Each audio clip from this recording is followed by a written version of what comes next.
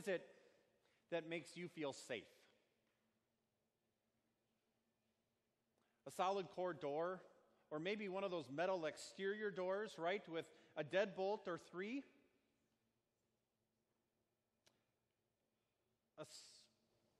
A safe job? One where as you look at around your workplace, you recognize that you have a skill set or perhaps are able to do things that nobody else is able to do. And so because of that, you feel a sense of security because, well, my job is safe. Maybe it's grades.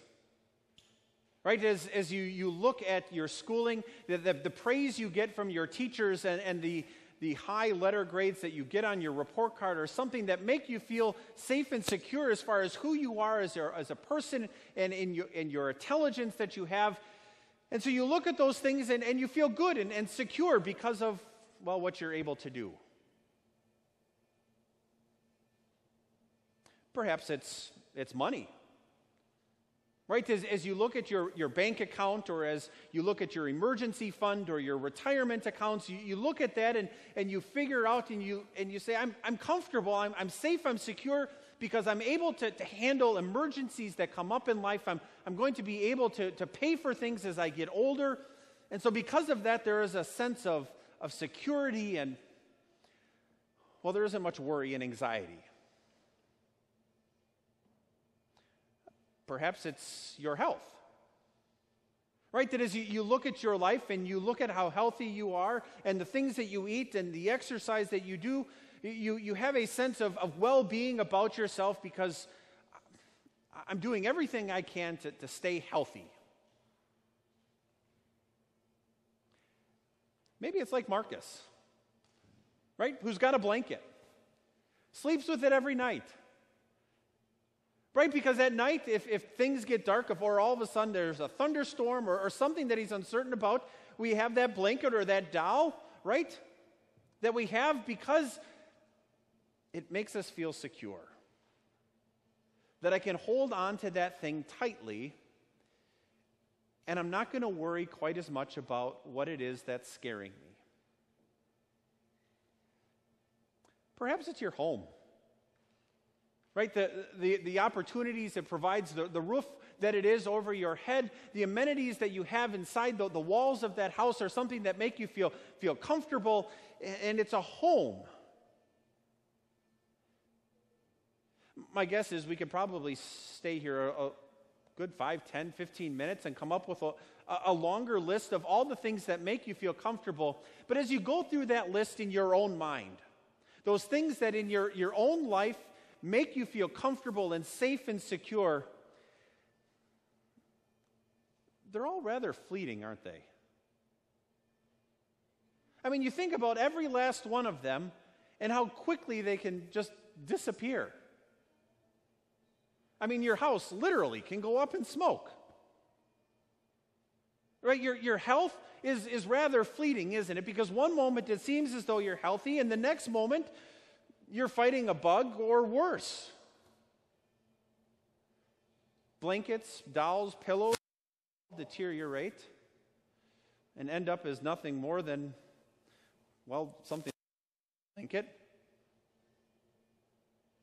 Right? Job. Even the most secure person in any sort of job field is going to recognize there's no one who's indispensable. My position could be eliminated just like that, and probably no one would blink. The stock market can take a nosedive, and suddenly those retirement plans and those retirement accounts and the money I've saved up can disappear in a heartbeat. Right? You think of all the things in our life that we look at and that bring us that sense, that feeling of security and comfort. And almost always it's in things that in an instant can just disappear. And when it happens, then what feeling comes? Anxiety? Worry? Perhaps a lack of confidence. You begin to doubt yourself. You begin to doubt things that are foundational in your life. Right? When those things that we look to for comfort and security in life suddenly disappear, what we're left with is holding a whole lot of nothing. And that gets to be scary, doesn't it?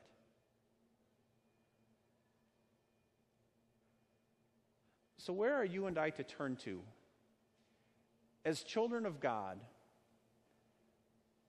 for security?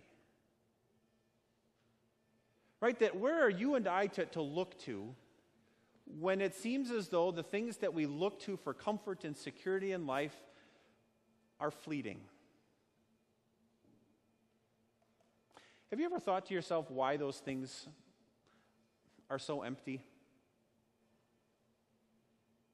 Why those things don't provide that comfort and security that we ask them to do?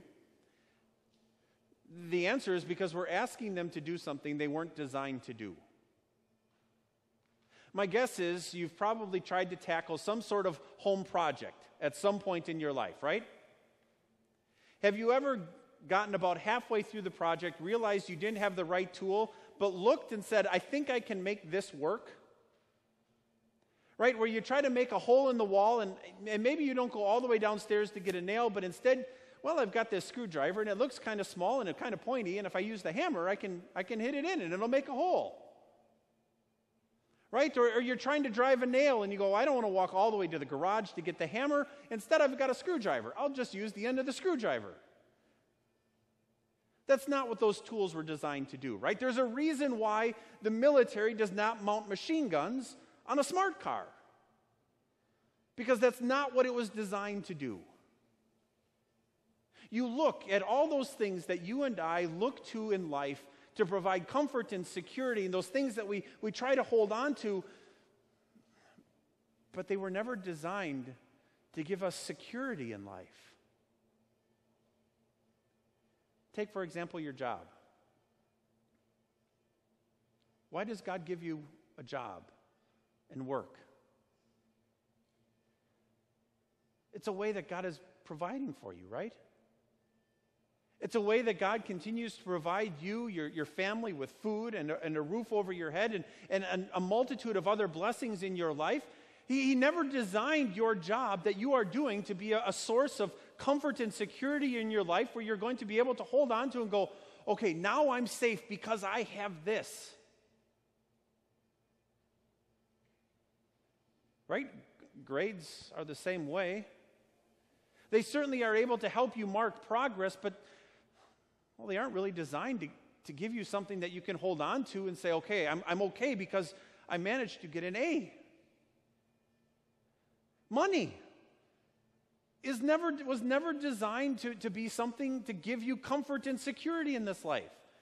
It too is one of those blessings that God gives us and that we can rejoice and be thankful over.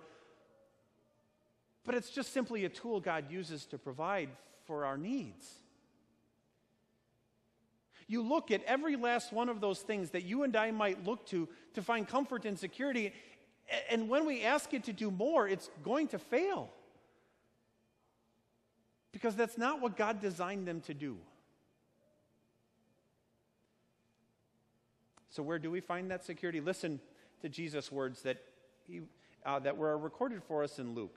And as you hear Jesus' words here, and you hear Jesus say, don't worry, don't think of, I believe it was in the 90s, right, where the guy's saying, don't worry, be happy. That's not what Jesus is saying. Just don't worry and just be happy and everything will turn out. But as Jesus tells you not to worry, listen for the reason why, as children of God, we don't need to worry. Then Jesus said to his disciples, therefore I tell you, do not worry about your life, what you will eat, or about your body, what you will wear. Life is more than food, and the body more than clothes. Consider the ravens. They do not sow or reap. They have no storeroom or barn, yet God feeds them.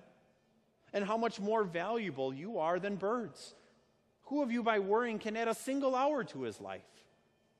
Since you cannot do this very little thing, why do you worry about the rest? Consider how the lilies grow. They do not labor or spin, yet I tell you, not even Solomon in all his splendor was dressed like one of these. If that is how God clothes the grass of the field, which is here today and tomorrow is thrown into the fire, how much more will he clothe you, O you of little faith? And do not set your heart on what you will eat or drink. Do not worry about it. For the pagan world runs after all such things, and your Father knows that you need them. But seek his kingdom, and these things will be given to you as well. Do not be afraid, little flock, for your Father has been pleased to give you the kingdom. Did you pick up why you as a child of God don't need to worry?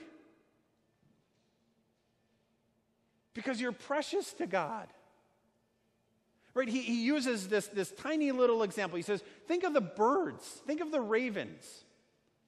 They don't have barns. They don't have storerooms. They don't plant seeds. And yet, what does God do for them? Feeds them. Each and every day. And you are so much more valuable than a simple raven. God looks at you and he sees a child that he loves, a child that he was willing to die for. And if he's willing and he does that for birds, how much more will he take care of you? Right? Or he uses the picture of a lily, right? A lily growing in a field, and how he clothes that lily with beauty. And he says, you are so much more important to God than a wildflower growing in some pasture. You are precious to him. And because of that, he's going to take care of you. Jesus' parables, right, those examples, they take something small, right, and they say, because this is true on a small scale, think of what it means for you because of how much he loves you.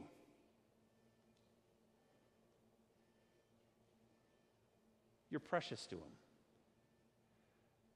So precious that he was willing to show you exactly how much you meant to him. I suppose you look at the world today, and how do we ascribe value? How much someone's willing to pay for it, right?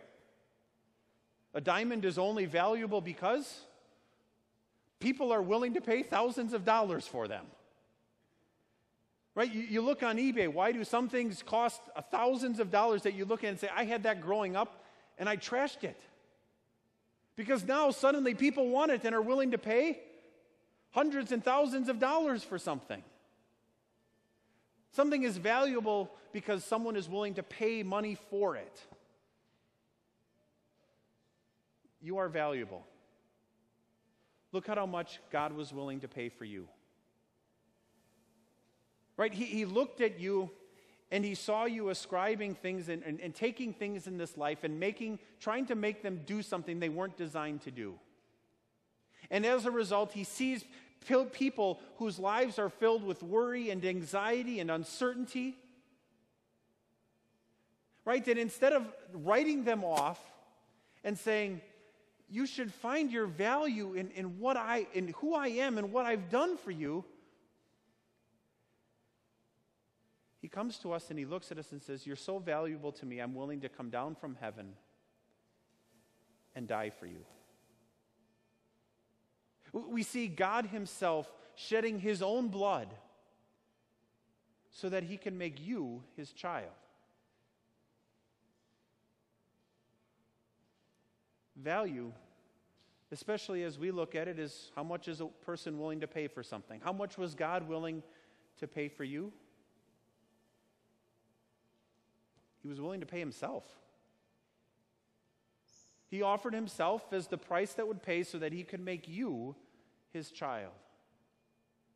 And as he pays that price, he looks at you and he assures you now that your sin is forgiven.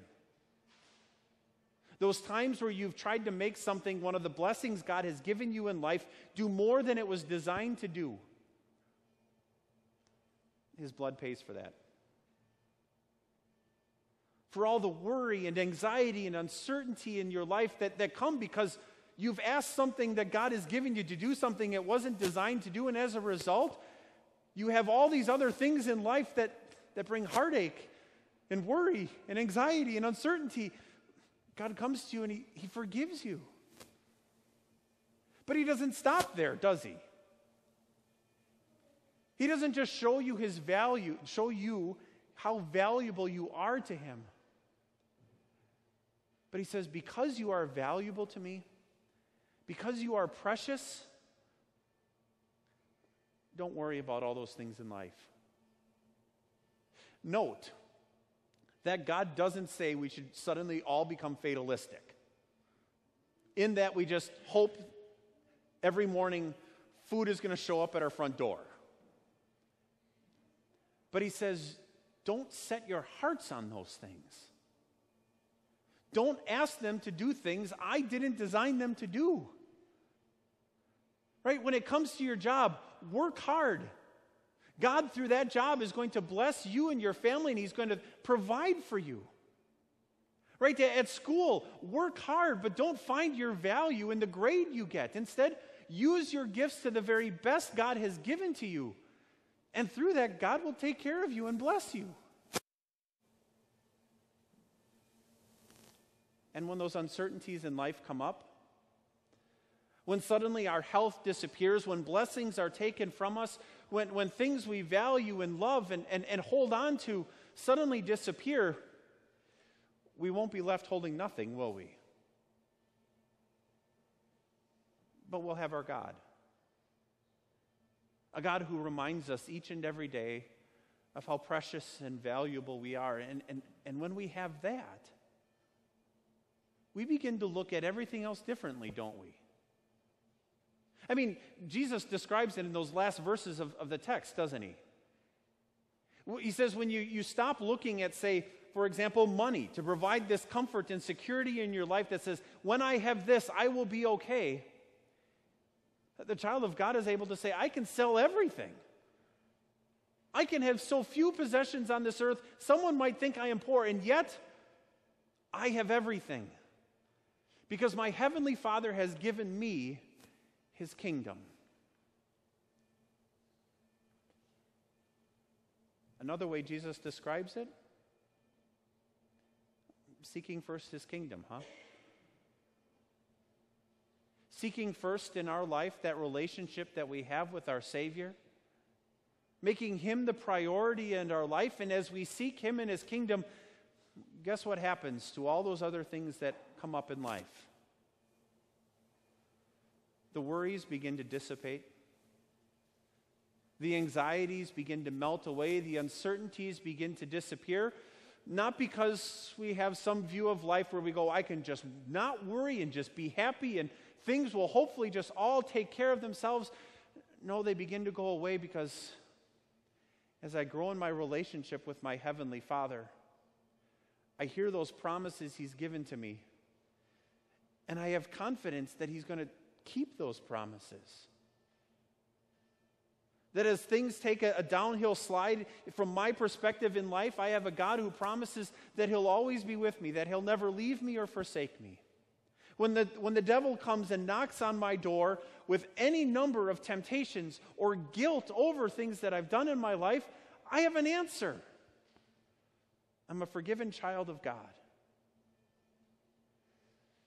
It means that you and I now can go to bed at night and rest easy and secure.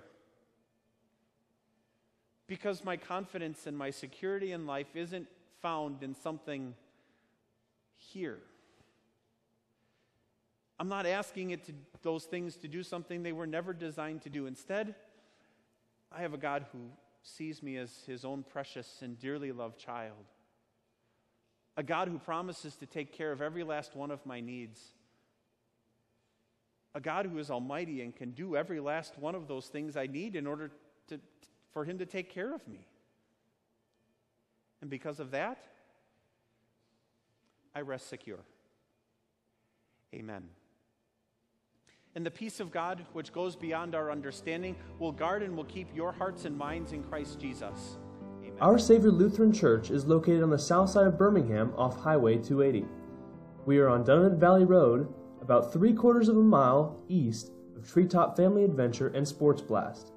Our Sunday services begin at 10:15 with Sunday School and Bible class at 9 o'clock. We welcome visitors and hope to see you soon. For more information, please visit our website at oursaviourbirmingham.com. Click on Sermons at the top of the page for a copy of today's service folder. You can also find us online on Facebook, Twitter, and Instagram.